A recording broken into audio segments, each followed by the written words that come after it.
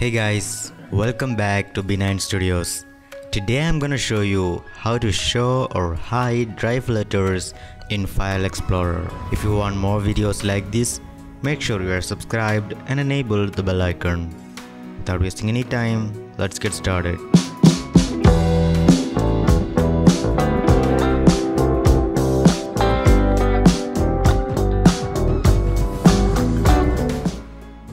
Open File Explorer and go to this PC.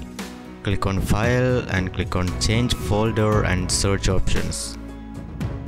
Go to View. Scroll down in Advanced Settings.